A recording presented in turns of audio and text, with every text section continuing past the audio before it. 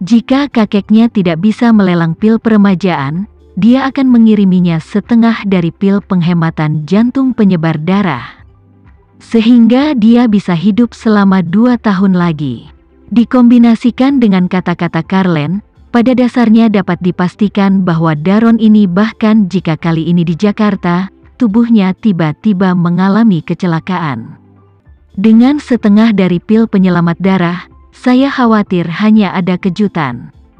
Pada saat yang sama Tama merasa dalam hatinya bahwa jika dia tidak membalas budi dan terus berutang kepada Sinta, dia akan sangat bengkok. Ini adalah hal yang brilian tentang Sinta.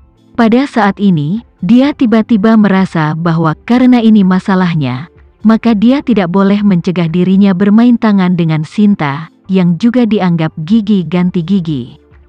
Jadi, dengan senyum tipis di sudut mulutnya, dia berkata kepada Karlen, "Jangan khawatir, Tuan Karlen, saya akan lebih memperhatikan." Karlen bergegas ke arah Tama dan melengkungkan tangannya, dengan hormat berkata, "Saya berterima kasih kepada Tuan Muda Renza." Setelah mengobrol dengan Karlen beberapa kali dan minum beberapa cangkir teh, Tama mengucapkan selamat tinggal dan pergi. Setelah meninggalkan kamar Karlen, dia langsung mengeluarkan ponselnya dan menelepon Sinta.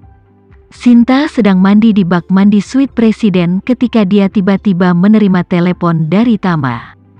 Dia tertegun, lalu dia duduk dan mengatur napasnya sebelum dia mengangkat telepon dan berkata sambil tersenyum, "Pak Renza, kenapa kamu ingin meneleponku saat ini?" Tama tersenyum dan bertanya padanya, "Apakah Nona Sania sibuk?" Sinta tersenyum dan berkata, "Tidak, apa instruksi Pak Renza?" Tama kemudian berkata, "Ini masalahnya, aku tahu Nona Sania pasti banyak membantu di balik layar tentang Alena pergi ke kelas master di Amerika Serikat.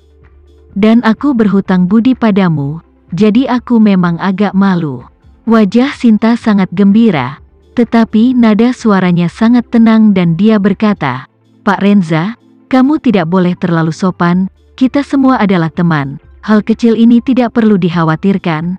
Tama tersenyum dan berkata, "Nona Sania, kebetulan ada lelang yang sangat pribadi di Shangri-La lusa. Saya kebetulan memiliki undangan VIP di tangan saya. Jika Anda tertarik, Anda bisa datang dan melihatnya." Ketika Sinta mendengar ini, seluruh tubuhnya tertegun tak bisa berkata-kata. Sinta awalnya berpikir bahwa Tama tidak akan pernah mengambil inisiatif untuk mengungkapkan identitasnya di depannya. Apalagi mengambil inisiatif untuk menyebutkan informasi apapun yang terkait dengan pil peremajaan. Dia bahkan berpikir jika kakeknya tidak beruntung dari lelang ini, dia pasti harus mengambil inisiatif untuk memohon pada Tama dengan kulit tebal, dan kemudian dia harus keluar dari caranya untuk membicarakan sesuatu. Namun, dia tidak pernah bermimpi bahwa Tama akan mengambil inisiatif untuk mengundangnya, untuk menghadiri pelelangan pil peremajaan. Selain itu adalah tiket VIP. Saat ini, lalu pukul dia dengan terkejut. Pada saat ini, dia merasa bahwa semua perencanaan dan ritmenya langsung terganggu oleh undangan tiba-tiba Tama. Dia bahkan tidak tahu apa sebenarnya tujuan Tama melakukannya. Benarkah dia hanya ingin mengundangnya ke pelelangan ini, atau apakah dia sudah mendeteksi motifnya sejak lama? Jadi dia sengaja memanfaatkan situasi. Jadi, dia tidak tahu bagaimana harus bereaksi untuk sementara waktu. Tepat ketika dia kehilangan kata-kata, Tama mengajukan pertanyaan lanjutan.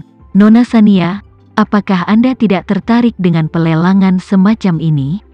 Faktanya, Anda tidak perlu terlalu khawatir. Saya bukan wali yang membantu lelang menarik pelanggan. Saya hanya berpikir lelang ini mungkin lebih menarik, jadi saya ingin mengundang Anda, sebagai tamu yang datang dari jauh, untuk datang dan menikmatinya, dan juga menghabiskan waktu yang membosankan."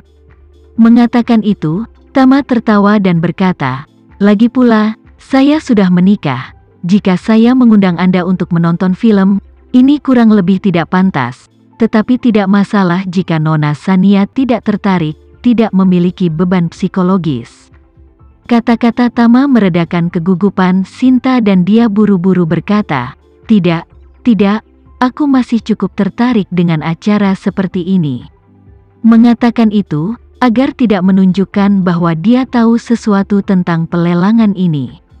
Dia bahkan berpura-pura penasaran dan bertanya, "Tuan Renza, bolehkah saya bertanya tentang apa lelang yang Anda bicarakan ini?" Tama tahu bahwa Sinta sedang berakting, jadi dia dengan santai tertawa dan berkata, "Kebanyakan berupa lukisan antik dan kaligrafi.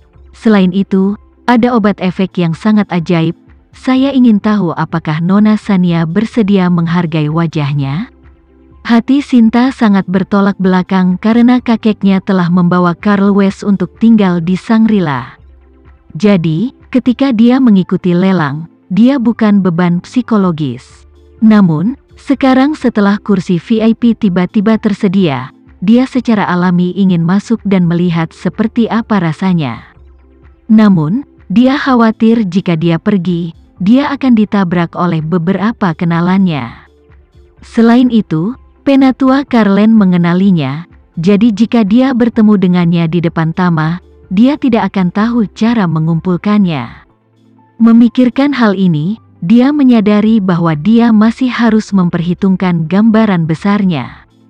Tidak boleh mengungkapkan identitas aslinya di depan Tama sebelum pelelangan dimulai. Jadi dia berkata kepadanya, "Tuan Renza, saya cukup tertarik dengan pelelangannya, tapi aku masih kurang lebih tidak nyaman dengan kesempatan untuk melemparkan kepalaku ke udara." Tama tersenyum, "Ini adalah sesuatu yang tidak perlu dikhawatirkan Nona Sania. Sebagai VIP, Anda dapat memilih untuk duduk di kursi VIP di baris pertama, atau kamu bisa memilih untuk duduk di kotak VIP di lantai 2. Jika Anda ingin tetap low profile, maka Anda bisa duduk di kotak VIP." Sinta sedikit santai, dalam hal ini, satu-satunya yang perlu dia khawatirkan adalah Tuan Carlen. Jadi, dia dengan penasaran bertanya, "Tuan Renza, pelelangan yang kamu bicarakan ini, berapa banyak VIP yang ada di sana? Apakah VIP lain juga akan duduk di kotak VIP?" Tama tahu apa yang dia khawatirkan dan segera berkata, "Nona Sania, jangan khawatir, hanya ada 4 VIP kali ini, dan kamu adalah yang keempat. Kecuali kamu, semua VIP lainnya akan duduk di baris pertama, dan kamu tidak akan berinteraksi dengan mereka jika Anda memilih kotak VIP." Sinta merasa lega. Dalam hal ini, dia pada dasarnya tidak perlu khawatir. Jadi dia tersenyum dan berkata, "Itu bagus, saya tidak suka menunjukkan wajah saya, tapi aku ingin melihat dunia. Pengaturan ini sangat bagus." Mengatakan itu, dia dengan sengaja bertanya, "Omong-omong Tuan Renza, apakah pelelangan ini diselenggarakan oleh Anda?" "Tidak," Tama berkata dengan santai, "bagaimana saya bisa mengadakan lelang apapun? Saya hanya tahu penyelenggara dan berjanji untuk membantu mereka, jadi saya mendapat tiket masuk VIP dari mereka." Mengatakan itu, dia menambahkan, "Nona Sania, pelelangan akan secara resmi dimulai pada pukul 8 malam lusa. Kamu akan tiba di pintu masuk Shangri-La pada pukul 7 malam lusa, dan aku akan menjemputmu untuk masuk." "Oke." Sinta buru-buru setuju dan tersenyum. "Kalau begitu sampai jumpa lusa, Tuan Renza." Tama berkata, "Oke, sampai jumpa lusa." Mengatakan itu, dia menambahkan, "Benar Nona Sania, masalah ini, tolong jangan beritahu siapapun, terutama Alena." Ketika Sinta mendengar ini, dia tidak merasa terkejut. Karena dia sudah lama tahu bahwa Tama adalah orang yang sangat rendah hati.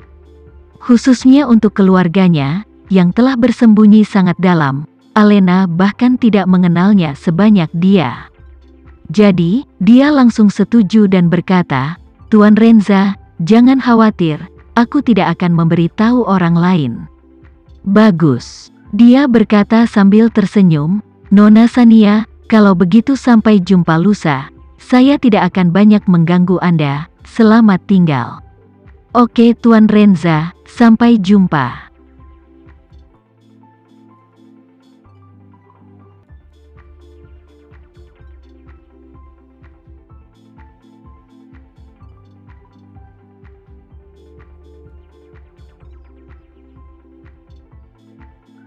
Sekian dulu ya video kali ini, kita lanjutkan lagi videonya di lain waktu.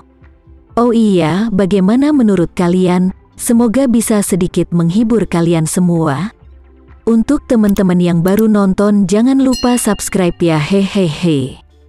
Dan kalau teman-teman ada yang ingin gabung langganan, bisa langsung gabung saja untuk dapat fitur yang menarik dan sedikit membantu Mimin.